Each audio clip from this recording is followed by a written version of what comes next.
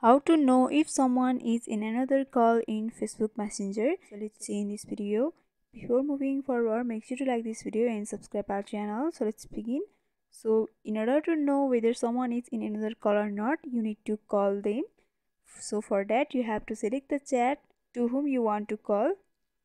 After that, for voice call, you can simply tap on the voice call button, and for video call you can tap on the video call option.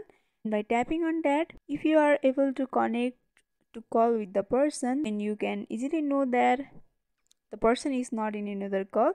But if you are not able to connect a call with that person and you can see the person is in another call in your display, then you can know that the person is in another call.